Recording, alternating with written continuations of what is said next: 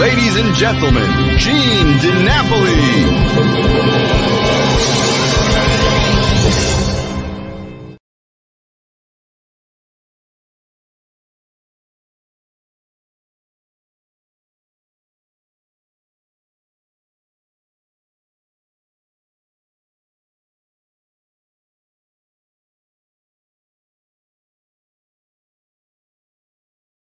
Okay. Oh, is it working now, Anthony? There we go. My mic was on silent. Welcome, everybody, to Monday Night Show, Reminiscing with Gene DiNapoli. Happy belated Valentine's Day to everybody, guys and girls. Hope you had a wonderful, wonderful day and that your loved one treated you with a little love and kindness yesterday. Tonight, we are celebrating our 24th episode. And when I started this 5 months ago, I said, I'm going to do this for 3 or 4 weeks, and then I'm going to get out of it. But you know what? I am having such a blast, as I hope you guys are. And by our numbers every week going up, shares and likes, and some of these shows reaching thousands of people, it seems that you do enjoy our shows, and we will continue them. Right now, we want to say hello to our sponsor of the week, Anthony. We're talking about Cruise Planners Dream Destination Travel. They specialize in individual and group travel, whether it's a land trip or sea. They have the latest offers and sales. And because of their large inventory of quality vendors, they can get you the best deal possible. So here's their special offer right now.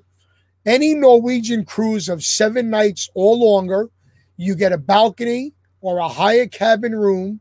You will get a $250 matched deposit. That means if you put up $250, they match $250. So your deposit goes from $250 to $500. If you do 3 or more cabins, the deal is extended to $500 and then their $500. So to hear the deals, go to their website, www.sundrencedcruises.com. That's sundrencedcruises.com.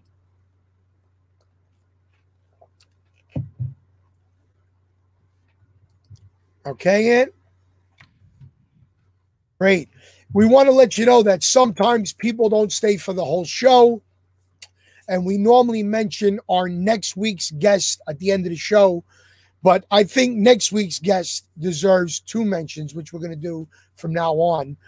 We have, which I am so tickled pink, the last surviving member of the original rock and roll explosion group, Bill Haley and the Comets. We have the sax man, Joey D'Ambrosio, will be here with us next Monday. And Joey's going to tell us stories that only he knows, and everybody else in the original group has now passed on. So if you want to hear about the inception and the genesis of rock and roll, tune in next week, February 22nd, 7 o'clock, and watch Joey D'Ambrosio from Bill Haley and the Comets. Thank you, Anthony. I need a sip of water because I went out. I did a gig yesterday for Valentine's, and I had too many martinis. And I'm not a martini drinker, so my throat is very dry. So I got to ask you guys and girls a question. How many people grew up with Doo Wop music out there? Okay, I know by a lot of our listeners and viewers that you did, but I am not a Doo Wopper growing up. I was born in 1966, so my love of Doo Wop came later on. And I remember telling my mother one day, maybe I was 9 or 10 years old, and I heard the Belmonts, who were from my neighborhood, do a song. And I said to my mother, I said, Mom, do you hear that song? That song is great. And my mother said to me, it's great, Gene, but you never heard it by a group called the Rob Roys. And I never forget, the next day I got on the bus, I took it to Parkchester, and there was a place called Harmony Records. And I went inside with my $1.50, and I said, I need a record called Tell Me Why. And the guy looked at me, he said, I'm going to give you the version that I sell to everybody.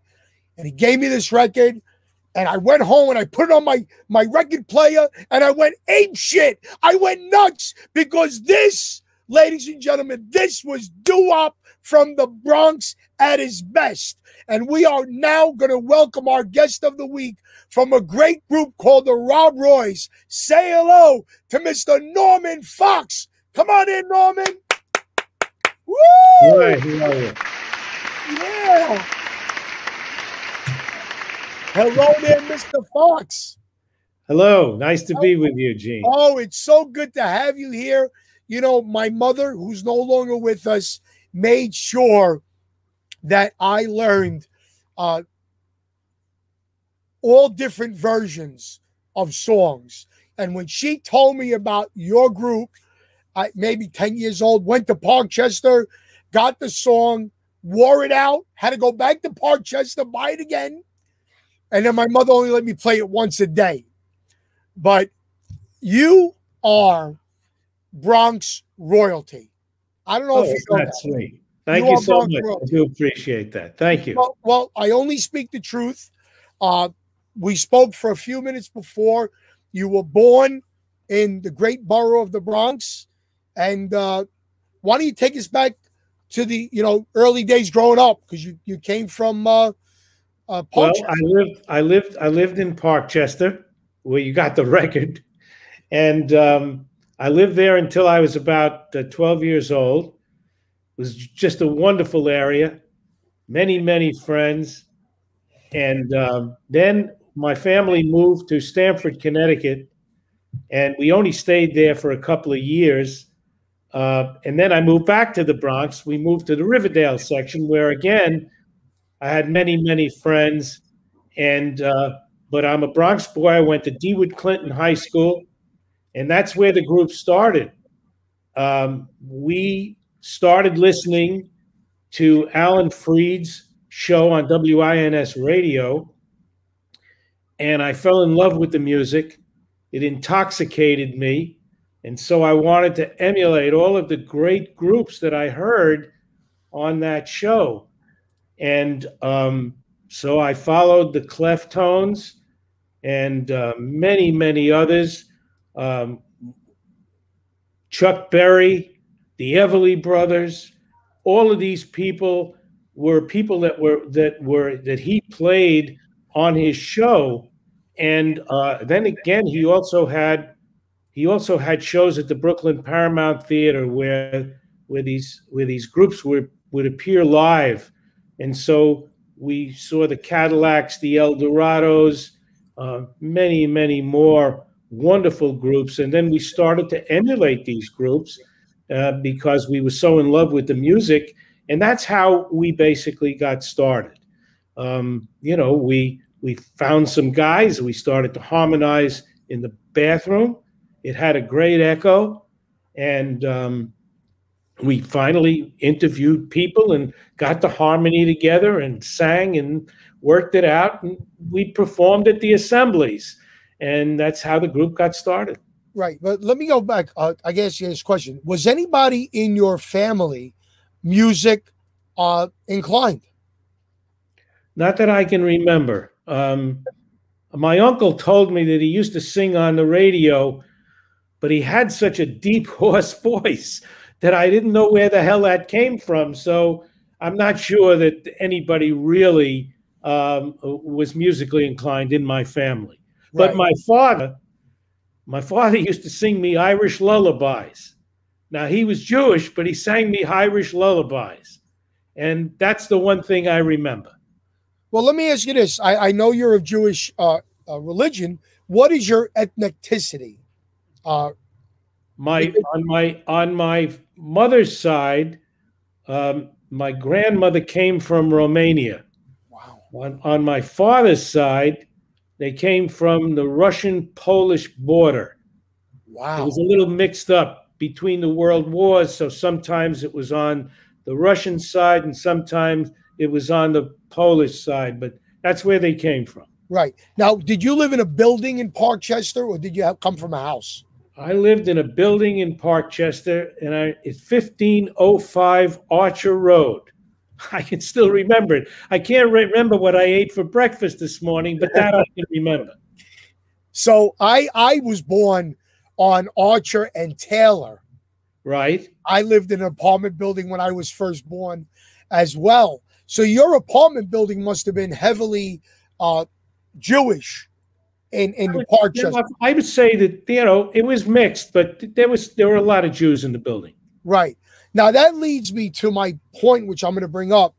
How did you wind up with the first or one of the first interracial groups in 1955 50? How did that happen? How did you not just wind up 5 Jewish boys? Well, it's a great question.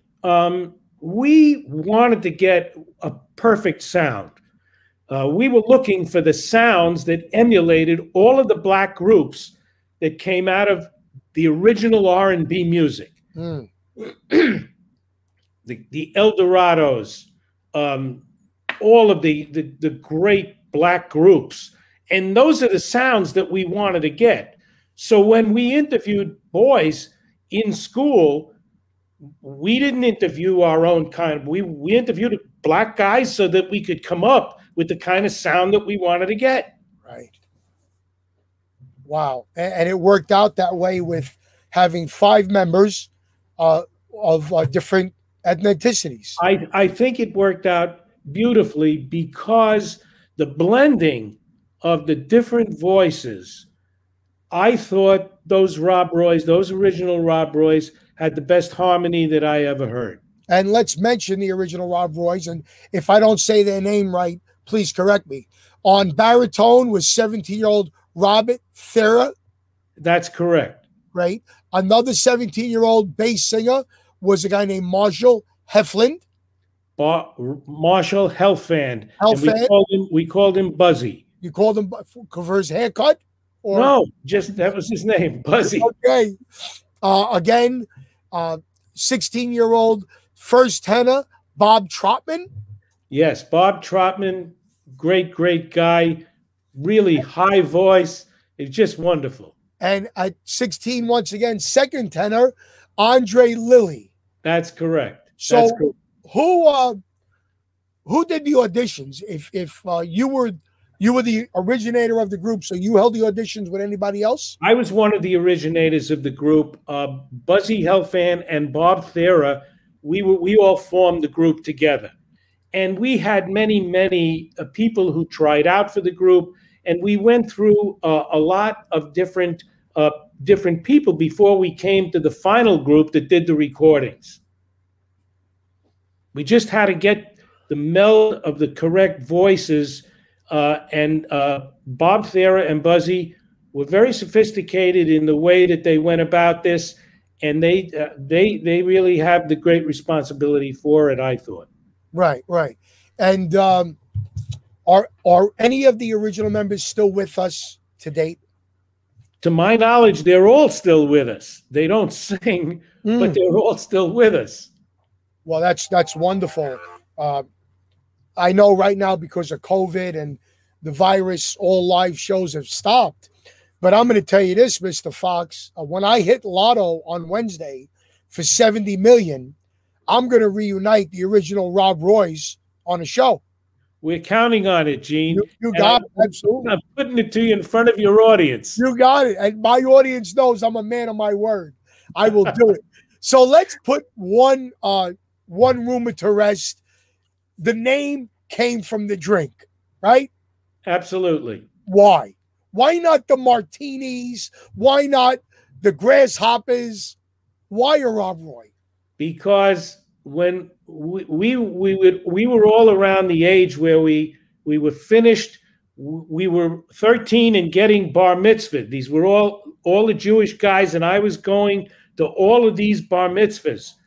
And at that point, there were 2 drinks that were put out on the tables when you first entered the reception. And one was a Rob Roy, and the other one was, I don't remember, maybe a martini. Okay. But the Rob Roy, the name, stuck to me. I thought it was very sexy and very romantic, and I really liked it a lot. So when the record company, we were originally, before we started, when we first started, and before we got the record contract, we were known as the Velvet Tones. And when we went to the record company, they signed us, they said, not a good name. There's too many tone groups out there, and you got to come up and change the name. So we started to think, and the Rob Roy came into my head, and that's how it became the Rob Roys. They accepted it. They liked it. That's how we got the name. So you actually got an audition under the Velvet Tone moniker, but then they changed your name. Is that how I'm reading into it? That's correct. And I'll tell you, it was an interesting story about the audition, because that was also in the Bronx, around the East Bronx. I don't know if you remember the 3rd Avenue L. Sure. But at 167th Street and 3rd Avenue, under the L, just to the left, there was a small record shop called Buddy's Record Shop. And one of the guys, Bob Trotman, one of the black guys in the group, he had a connection with Buddy. And so he mentioned us to Buddy, and he said, I have this group and so forth and so on. I'd like you to audition us to see if there's anything that we can do. And we went down. We couldn't all even get into the record shop. We had to get in sideways.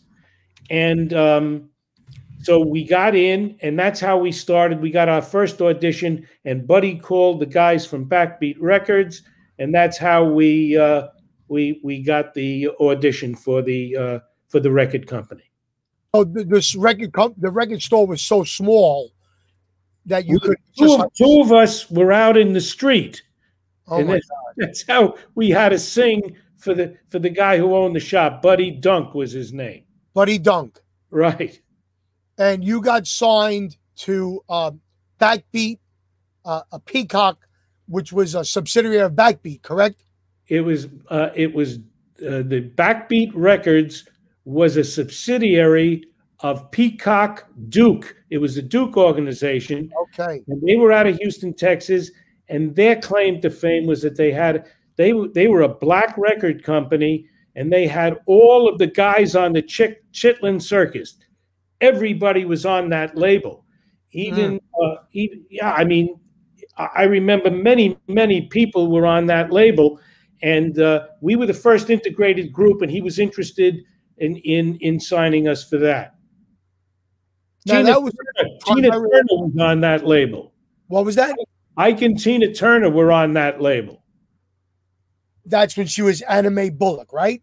That's correct. Wow. Now, if I remember, that was a gospel type label, right? That's correct. That's correct. So they decided they wanted a foray into the rock and roll and sign you guys. And the first song you did for them, it was your anthem, Tell Me Why. That's right. So we're going to play a little bit of Tell Me Why right now for our viewers. Okay. Anthony, video number 1.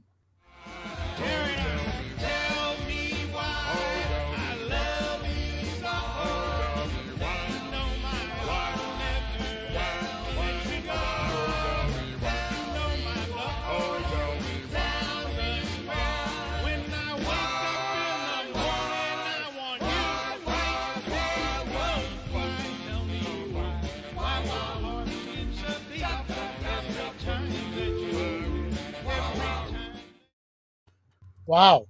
Talk about energetic. That was a video that came out of what we did for the PBS. Yeah. Right. Right now we're going to put up a picture, Norman. This is Anthony, picture number 1.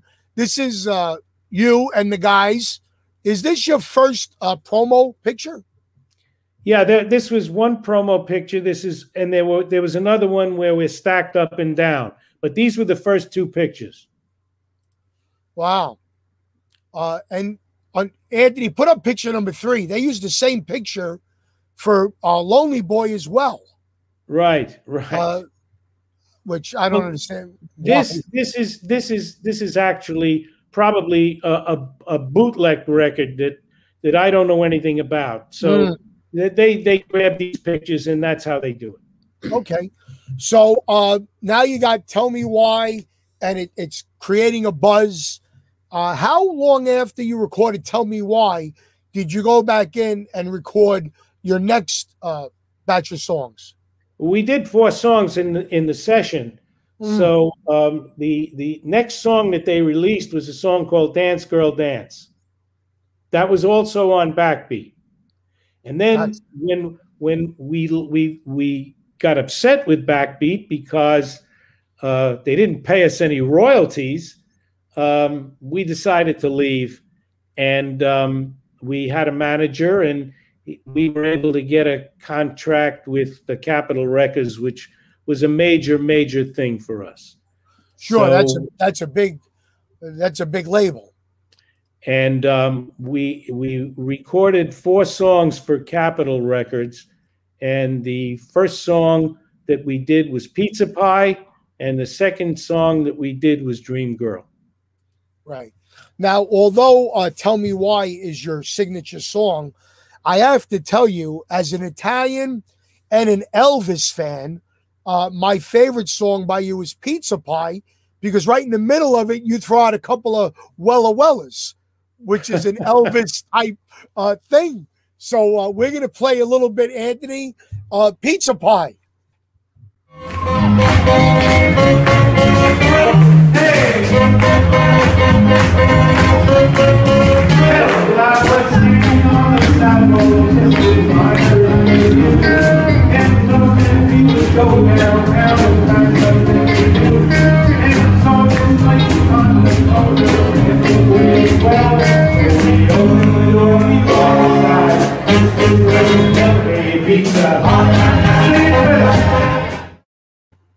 I love that song. It's a great song. That was a great video because we did that in Barcelona. Right. And the guys who were backing us up with the Velvet Candles. And that was so much fun. We really had a ball there.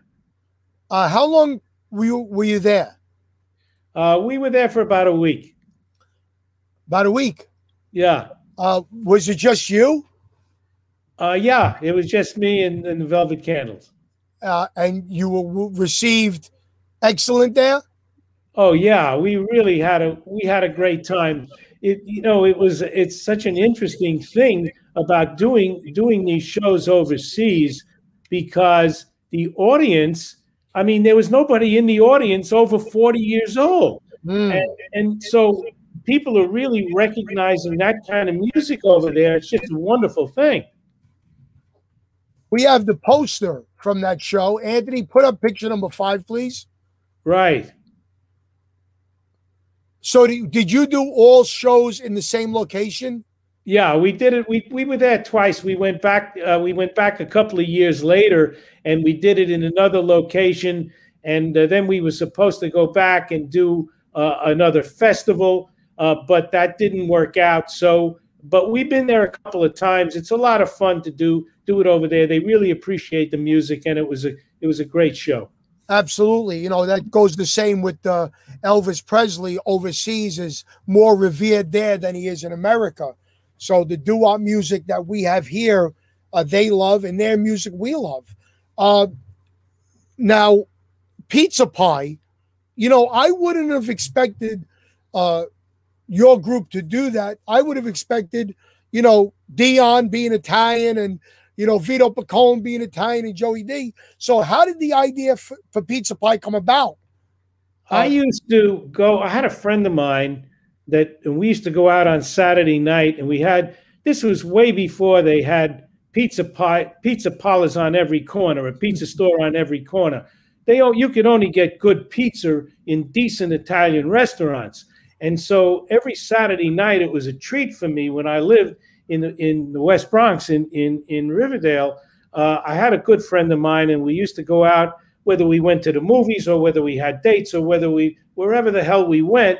We wound up at our favorite Italian restaurant in Riverdale, and we split one of these huge pizzas. It was one of my favorite things to eat. And I was a very plump guy in those days, and I could really knock those pizzas off. So I fell in love with it. And when I was writing music, I said, geez, it'd be a great subject to write a song about.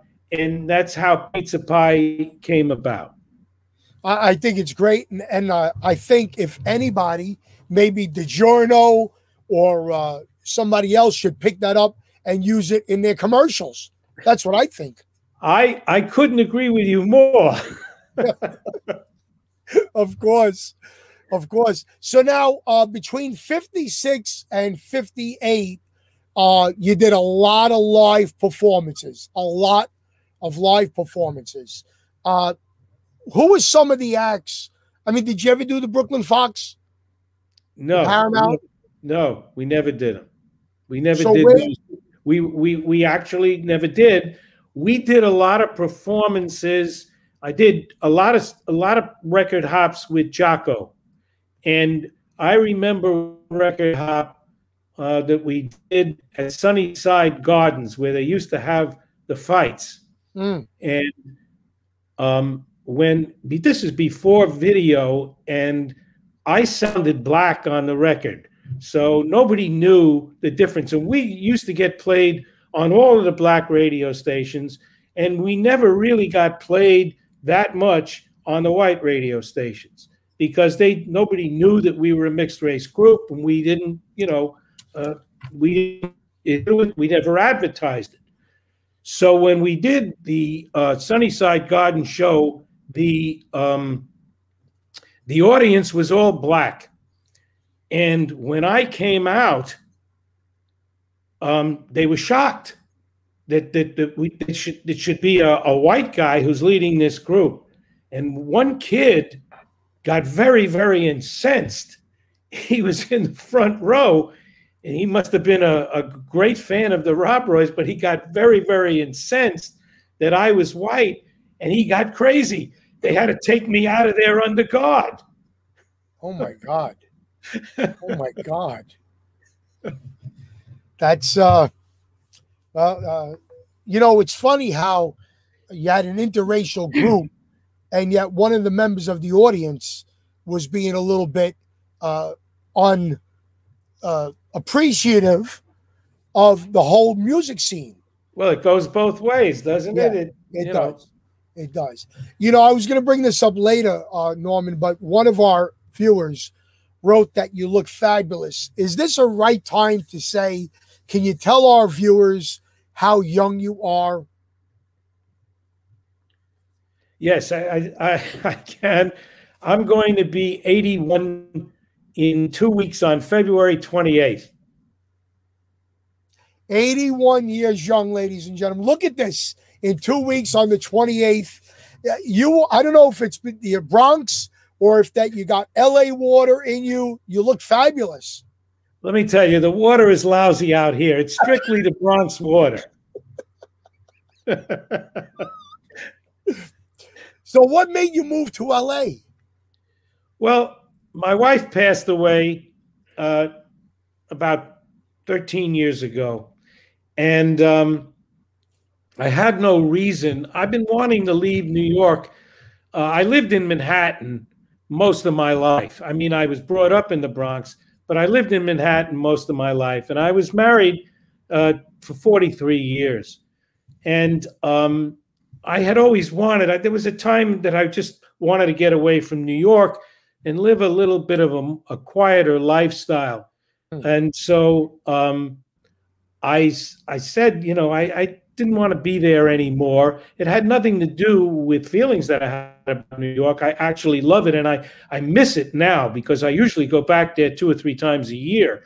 And I was telling my son last night that I absolutely miss New York terribly. But I wanted to get out, and I have a daughter and a couple of grandchildren out here in Los Angeles, so I decided to move out here. And I'm glad I did. It's a different lifestyle. I like it a lot. I met another woman out here that I married, and I'm really very happy here. It's great climate, and and I still come back and I do shows in New York, and I love it. But I'm glad I live here. Oh, sure. Absolutely. And we want to wish you the best out there. And especially, Gene, in this cold weather, yeah. you know, it's cold out here, but their cold out here is 70 degrees. Yeah, I feel for you. I feel for you. So let me ask something. When you were under the that gospel record company, which was what was the name? Backbeat. They didn't market you the right way. Were you able to get out of your contract with them due to that reasoning? Well, we thought we were able to, and that's why we signed with Capitol. But apparently this agent that I had was a friend of mine's uncle, and he told me we were out, that we could sign the contract. And so we signed, and the minute that they put out Pizza Pie and Dream Girl, they came running.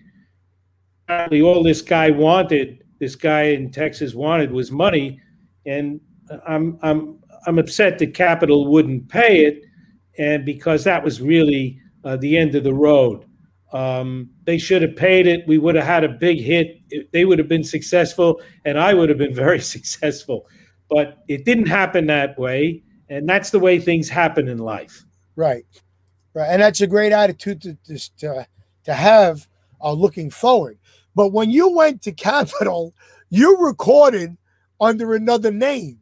You recorded under the Temptations? No. That's a fallacy. That's not true. But I've heard it before. No, I've heard it before, but it's not correct. It's not correct. We signed and we recorded under Norman Fox and the Rob Roys. Okay. So that's another rumor we put to rest here. Correct. Okay. Great. Yeah, we got one of our friends, Sonny Maxon, who's a wonderful friend and a great photographer. And he said you would have never written Pizza Pie if you started in L.A. because L.A. pizza sucks. He happens to be correct. Nothing compares to New York pizza. That's absolutely the truth. It doesn't. So tell us, now you said you had Dream Girl was out as well. Did you realize when you recorded that was going to be such a iconic love song? Did you know? No, not at all. Dream Girl was a beautiful song, and I loved it. And I wrote it on the subway. I wrote it on the A train. Excuse me. I was coming back from school, and I was probably tired, and I was drowsy, and I was rocking to the music, and I was listening to the rhythm of the tracks and the wheels on the tracks, and I got into it, and I got this tune in my head, and I got to tell you, I wrote Dream Girl on that train. It didn't take me more than 15, 20 minutes. Of course, I didn't have all the lyrics in place, but I had the basic formula for this song, and it was a great song. I adore the song, and so does everybody else. But the popularity of Dream Girl did not really happen until very, very late. It started probably in the 90s, and when we started doing the revival shows, that's when the popularity of Dream Girl really started to move. It's the most requested song that we have. And I have to tell you about an instance. I did a show in Philadelphia for Jerry Blavat. And Jerry's a disc jockey in Philly, and he has a very big audience, and he's been doing this for many, many years. And when we came in to do the show, normally we do Tell Me Why as the last song that we do. And he said to me, listen, Tell Me Why is not your main song here in Philadelphia. Everybody loves Dream Girl. You got to do that as your main song, your encore song. And so that's really what happened. And it happened everywhere over the years, where Dream Girl became the major song for our group. Wow. Thanks to Jerry, the Gita with the heater. Right. Thanks for him to bringing that to your attention. And right now, for our viewers and listeners there, a cult favorite, Anthony, Dream Girl. Dream girl, can't wait to close up my eyes. 'Cause when I do, you're just I touch your hand and gaze into your eyes. Beautiful, beautiful. Oh, there's your wife right behind you. There she is. There she is. You didn't think we saw you. And what is her name? Karen. Hi, Karen. Karen, say hello. Hi. She says hello. Is Karen from California? She is. She's originally from Iowa. When she moved to California when she was 9. Wow. What part of Iowa? Davenport. I play in Davenport. Really? At the Cole Ballroom in Quad City. I do. And speaking of Iowa, just last week we celebrated, remembered the tragic night, February 3rd, that took 3 of our emerging and what would have been some of our greatest rock and roll stars, of course, the Big Bopper, J.P. Richardson, Richie Valens, and Buddy Holly. Let me ask you something. Touching on Buddy Holly, growing up in that era and seeing Buddy Holly emerge, where do you think Buddy Holly would have went had he survived, Norman? I think that Buddy Holly would have been the biggest star that we've ever seen. He was there. I think he would have eclipsed Elvis, in my opinion. That's how great he was. Well, as a writer, you're absolutely right. I'd like to think that Elvis still would have done okay for himself. Well, I don't blame you because you're an Elvis man. Yeah. But, do you remember that night when it was announced that they had perished, Norman? Do you remember that? I do remember it. And as a matter of fact, I put out a video a few weeks ago because it was the 50th anniversary of American Pie, which is a tribute to that night. And I remember it very well. It was a shock for everybody. But the song American Pie by Don McLean, it's such an intuitive song about that tragedy and about how someone feels about the music. And I can feel it deep down in my bones. And so I sing it in my act. I sing American Pie, and I have a great, great reverence for that night. Wow. That's news to us. Because the few times that I have seen you, Norman, has been on compilation shows where you only got to do 3 or 4 songs. So we never experienced you doing American Pie, but that's going to be another thing. We're going to reunite the original Rob Royce, and then you're going to have to do American Pie for us. Right. Absolutely. A question from one of our viewers. What was one of your favorite venues to perform at? I have a poster on my wall in my room here, and it's a poster of Radio City we did the 20th anniversary of CBS FM, and that was one of the greatest. We did 2 nights, and it was with some great people. If you want me to, I can read the people who were on that show. We would love that. Was that a Frankie, Tony DeLauro production? That certainly was. And Frankie Lons. Yes. I'd love to hear the groups. We all love to hear the groups. I'm going to read it for you. I'm going to read it for you now. Please do.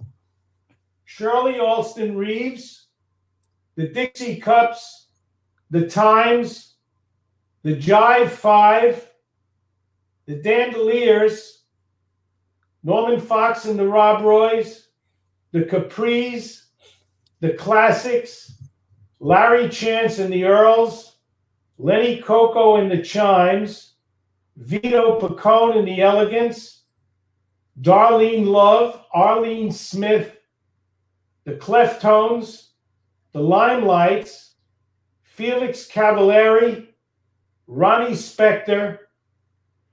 Those were the groups that were there. I think we might have heard a few of them. That's unbelievable. You couldn't pay for a show these days like that. No, you couldn't afford to. Right. Right. Let me ask you this, Norman. You were one of the few groups that actually started out with the name of the lead singer with the group. Yeah. Normally, it would be the Rob Roys, and then later on, Norman Fox. Was that a group decision? No, it was a record company decision. We never had that when we originally started. It was just the group, but it was a record company decision that they wanted to put my name out front. Did they ever approach you to become a solo artist? No, they never did. We didn't stay there that long. My record career was not very successful. So I never got paid any royalties, except of course with Capitol when we cut the things. They were a legitimate company, but we never got anything from the other companies. What a shame!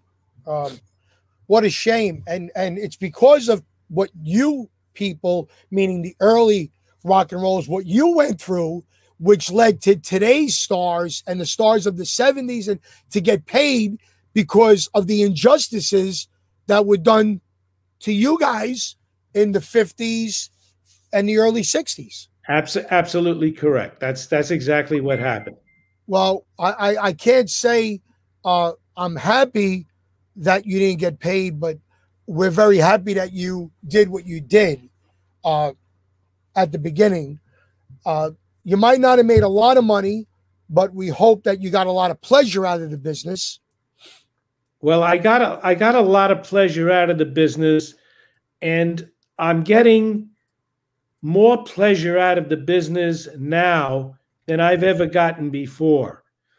I've learned over the years to enjoy the music to the point, all music, not only doo wop, not only rock and roll, but every facet of music is part of my heart.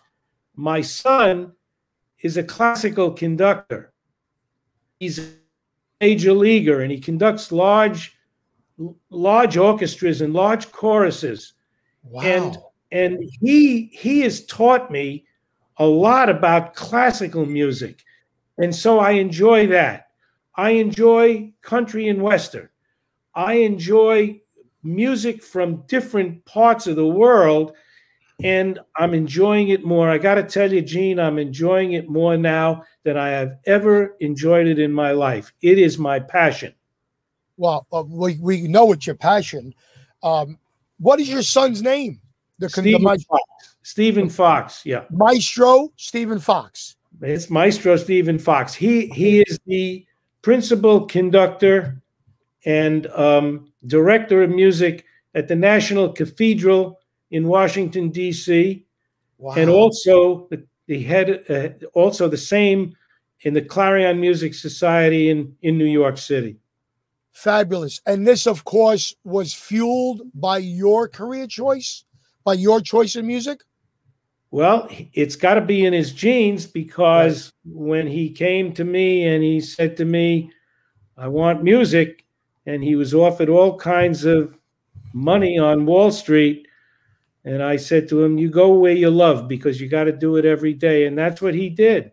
And he's doing great. He's just great. Well, we're going to check him out on YouTube and follow the career of Maestro Stephen Fox as well. But, you know, you made a remark before that your music career didn't last too long. I have a short list here of songs that you recorded, and some of them really took me by surprise. Now, I'm going to mention the song, and you tell me if you wrote it or not. Okay? So we already said Dream Girl, you wrote. Yes. Pizza Pie, you wrote. Yes. Tell me why. I wrote it along with Buzzy Helfand. Okay. Rainy Day Bells. I didn't write. That's a Neil Sedaka song. Gotcha. Dance Girl Dance. I wrote that. That's Love. I wrote that. Tell me about the song Do Re Mi. I wrote that too. And You wrote that too. I don't know what, I'm trying to recall what the inspiration for Do Re Mi was. Sometimes you don't get an inspiration from deep down in your bones. Sometimes it comes from somewhere else. Sometimes it comes from rhythm. Sometimes it comes from doing a little dance or something. Well, Do Re Mi is a rhythm song, and it's something that I felt that I would write because it's the origin of music. And so, although it's not a sophisticated type of song in that respect, it is the origin of music. And so I felt that I wanted to write something along those lines. And I did. And that's how it started. Sure. Well, no insult meant here, but Pizza Pie is not on the level of You'll Never Walk Alone and Man of La Mancha, but it does have a place in our hearts and in our souls. I love it. I love your analogy. It's just great. Thank you. That's Love. I wrote that. Yes. Aggravation. I wrote that. You want to know what the inspiration for that was? I probably had an argument with my wife, and so I came out of the argument, and that was my inspiration, and I wrote Aggravation. This is great. Now, Lover Doll. I wasn't able to. What? I wrote that too. You wrote that too? Yeah. Audrey? I didn't write Audrey. Audrey was written by one of the guys in the group, Andre Lilly, the second tenor. He had a girlfriend. He had a girlfriend named Audrey, and he wrote the song. Fabulous, fabulous. Lonely Boy, was that the Paul Anka song? No. I wrote that song. No, I wrote it from scratch. Yeah, it's different. It gets mixed up with the Paul Anka song, but no, I wrote that as well. All right, I got two more for you. My Dearest One. That was written by Buzzy Helfand. For you. Yes. Right. And I wasn't able to find this, but I don't think it's the same song as the Dominoes. 60-Minute Man? No, it's the same song. It is the same song. Yeah, we recorded it. Our bass, Leon McLean, sang with them before he sang with us, and he did 60-Minute Man, and so that was his song. But I don't know who wrote that song. I don't know who wrote 60 Minutes. Wow. I can name 10 people who made a long career that didn't write 5% of what you did. That's amazing that you wrote all these songs.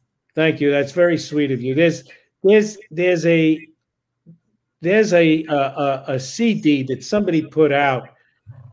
There's so many more songs that I wrote that were never put out. You know, I don't even know what to say about it. I'm writing music now, and I'm writing songs now, and I'm getting a thrill out of doing it. And yeah, I mean, that's what I do. If you ask me what I do, that's what I do. Right. I do know that when you do get together with the current incarnation, you have a gentleman named Warren Tesoro with you, who's probably, and I'm not saying this right now because he's on watching the show, who's probably one of the greatest harmonizers that were never discovered. I agree with you. Warren is, I don't even know how to describe him. First of all, he's one of the most delightful and delicious guys that you've ever met. He is a sweetheart. he has a wealth of knowledge because he worked at Colony Records for 30 years, and he met everybody, and he knows everybody, and he loves the music down to his bones. Yep. He revolutionized. He was the best thing that happened to the Rob Roys in many, many years when we got him. Wow. That's some compliment, and I hope he's still watching, because it's comments like that that make people feel appreciative. Got a picture right now. Anthony, put up picture number 4. I want Norman to see this. Yeah. So you got a perfectly good bar stool there, and nobody's using it. Right. What? It must have been the photographer who set us up this way. I have no idea, really. Unbelievable. Unbelievable. We're going to just put up another couple of pictures before you ask another question. Anthony, picture number 5. Oh, no, skip that. We did that 6. Okay. This, of course, there's Warren right there. Right. This, of course, was from the PBS special. Correct. That was, which one was that on? Well, that was the one we did Tell Me Why on, and I'm not sure of which one it was. But there were a number of people that were on that show. It was a great show. Right. And then Anthony, number 7, please. Oh, those are my California guys. Okay, so you have an East Coast and a West Coast Rob Roy's. And I probably have a Florida group that performs with me too, because these promoters don't want to pay for the groups to come to different places. So he set me up with local people. But these guys are my buddies, and Charlie DeComo and Bill Frischman and Jan DeTana, and they're lovely guys, and they helped me a great deal when I moved out to California. They took me in, and they made me feel comfortable. And there's one other guy that made me feel very comfortable. It's the late Wally Roca.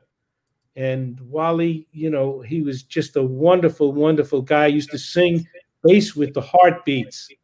And he was part of our group out here too, but we lost him a few years ago. Right. Well, we're sorry about that. Anthony, put up picture number 8. Now, this was taken at the Tarrytown Music Hall, outdoors, outside. This is your New York-based Rob Roy's? Yes. Well, Warren, and on the right is Tino Alvarez, and then on Bob Thera is in the middle, and then very much to the left is the bass that I told you, Leon McLean, who was the guy who did 60-Minute Man. Right. I got to try to find a recording of that, because that's one of my favorite songs. So now the group, right before the British invasion, you guys broke up in '63. Did you continue to sing solo, Norman, or did you do any kind of projects? No, I got out of the music business. But you went to work for Capitol Records. Yeah, I worked for Capitol Records, but I didn't last too long. I had some wonderful experiences at Capitol Records. I was in the studio when Nat King Cole made all his wonderful hit songs into stereo from Monaural, and I spent three weeks to a month with him. He was just the most wonderful man that you could ever imagine. He was a star of great magnitude, and he wore his stardom so beautifully that I'll never forget him. I love Nat. He was just great. And in addition to that, we also recorded, and we were in the studio when Carl Reiner and Mel Brooks did the 2,000-Year-Old Man. And they did many, many takes, and I had to bring my friends down in order to sit in the audience. They needed an audience. And so I met Mel Brooks. He was part of the Capitol Records group, and very, very funny and crazy and it was a great experience. And I was in the studio when Ray Charles recorded Georgia on My Mind. Wow. It was part of the album The Genius Hits the Road, and it was the first album that he did for ABC Paramount when he left Atlantic Records. And I always wondered, they took them 9 months to release that song, and I couldn't get that song out of my head. It was just the most fabulous thing that I had ever seen, had ever heard. And then there was so many other great stars that I had the experience of working with at Capitol. It was just one of the most fabulous times of my life. But then I had to go in. I went into the Army, and from the Army, my father passed away. And when I came out, I had to do some serious thinking about making some money. And so I got into the clothing business and spent many, many years in the clothing business. And I traveled all over the world, and it was an unbelievable experience as well. So no matter what success you had with the clothing industry, when the Doo Wop revival doors came knocking, you were ready to get back out there. I'll tell you an interesting story. The first Doo Wop revival show that I did was when Gus Gossett started it. He did a show for the Beekman Theater, but he did it at Hunter College Auditorium on the east side of Manhattan. And I originally didn't want to do the show because I had my business. I was taking a group of buyers on a fishing trip from Freeport, Long Island, which we did.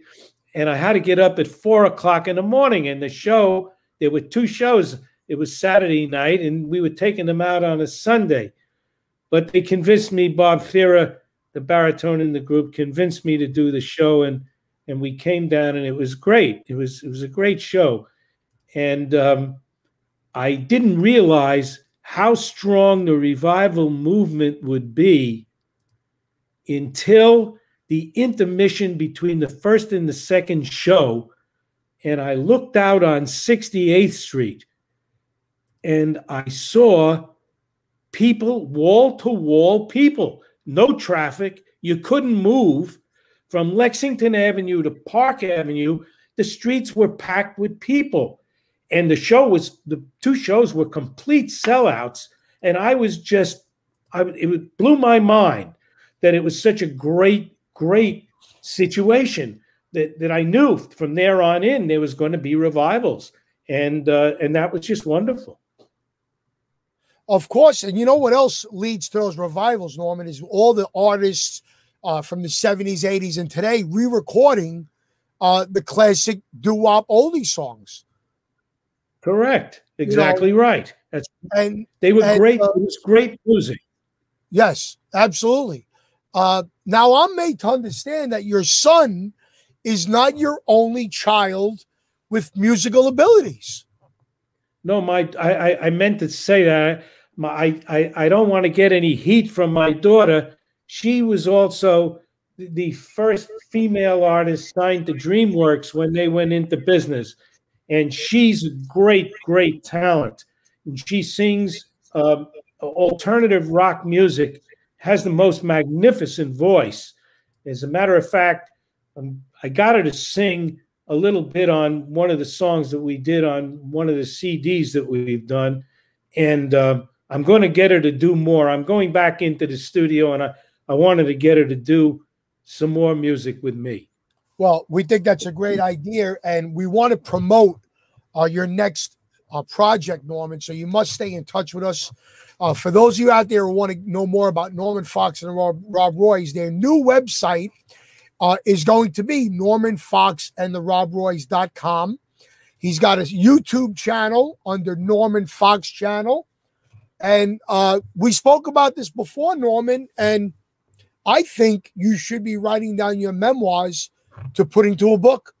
That's what I think.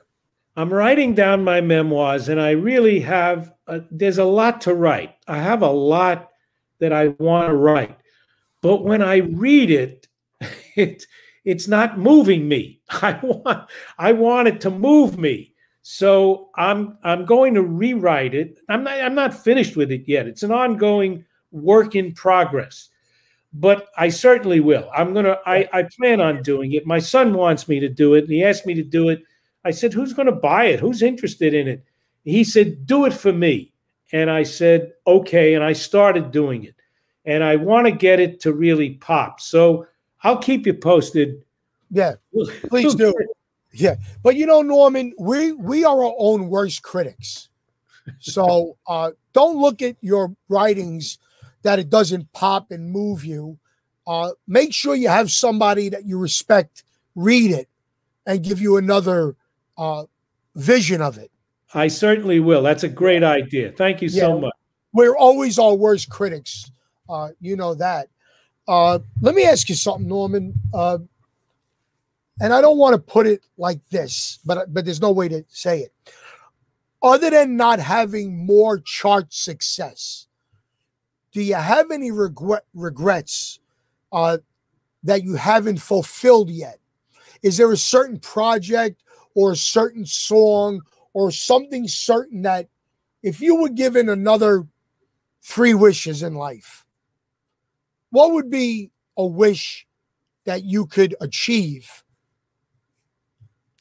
at this point in your life? I want to write music.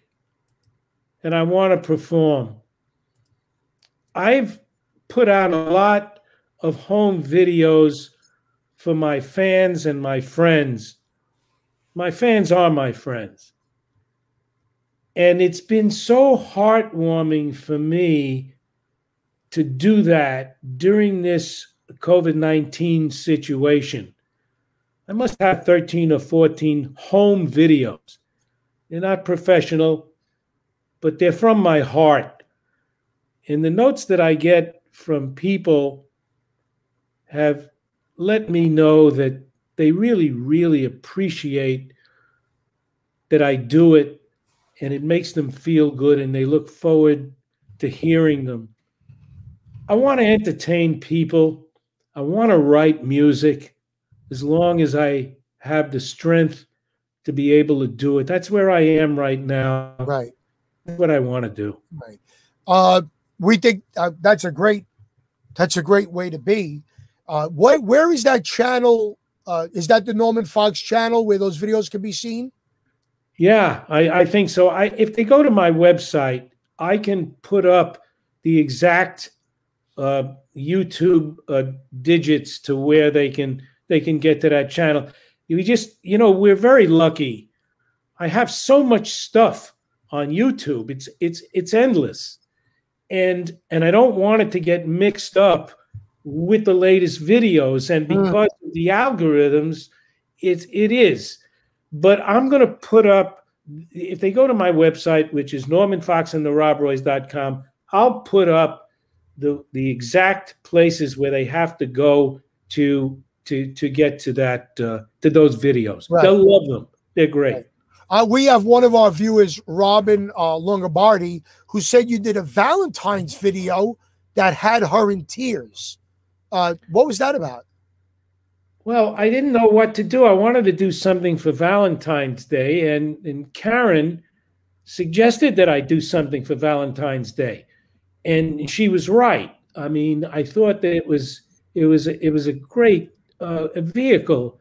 So I just fast in a day or two. I thought about doing one of my favorite songs is by Lionel Richie, and if I could remember the song Endless Love, and so I recorded it home in my house, and I put it up. And people are writing in that it's bringing them to tears, which it's just heartwarming for me. Well, we're going to have to go back and look at that, and we're going to promote your website and your YouTube channel to all of our viewers. And when you're ready to promote your next project, we are now in the Norman Fox corner. So we are there. What a sweet thing to say, and what a wonderful interviewer you are. You really have a way of bringing out what people want to say. You have a natural talent for it, and I'm very, very pleased that I did this interview. I am so honored that you agreed to it. With the time difference, thank you. If you are so inclined, if you want to write some nice words on the page so that other people we're reaching out for know that these interviews, although I'm not Larry King and I'm not Jimmy Kimmel, I do this from my heart. And I love the music. I love you guys and girls for giving us the soundtrack of our lives, of my parents' lives. And I don't know if your son Steven is watching, but I don't know if you know, Norman, they took some of Elvis's records and added a symphony orchestra to them. And I think Dream Girl would make a wonderful symphonic song. So maybe Steven would want to do that as a project. Well, it would be a wonderful thing. I'll certainly tell him. Wonderful. Norman, thank you so much. Ladies and gentlemen, please, let's give a Bronxite, a true original, and a man with no airs about himself, the biggest round of applause. Mr. Norman Fox of Norman Fox and the Rob Roys, ladies and gentlemen. Thank you, Norman. Thank you, Gene. It's a pleasure. Absolutely. My pleasure. I'll call you. Thank you. Wow. I just want to know to my viewers and my listeners, because now we are on all different platforms. We are on Spotify, Amazon, Google, all different podcast platforms. Type in my name and you get all the shows that we've done. I want to know, are you guys having as much fun as I am? Go to my website, GeneDiNapoli.com. Send me a message. Go on Facebook, Reminiscing with Gene DiNapoli. Let me know that you're enjoying this because it makes me happy to know that we're keeping some music alive. We're giving you people who a lot of people don't know is still out there. I do wish I would have done this a year ago or year or two ago, because I would have had people like my dear friend Pepe Cardona from Alive and Kickin', Bobby Lewis, Tossing and Turning, so many other people that we've lost in the past year or two, which had I had the foresight to do this, I would have loved to have gotten them on the show. And you could support us by going to my YouTube channel, Gene DiNapoli, because we're going to be doing some shows that are not going to be on Facebook, only on YouTube. Join the Reminiscing with Gene DiNapoli page. Go to our website, GeneDiNapoli.com, and send us a note. Please support our guests in their CDs and their books.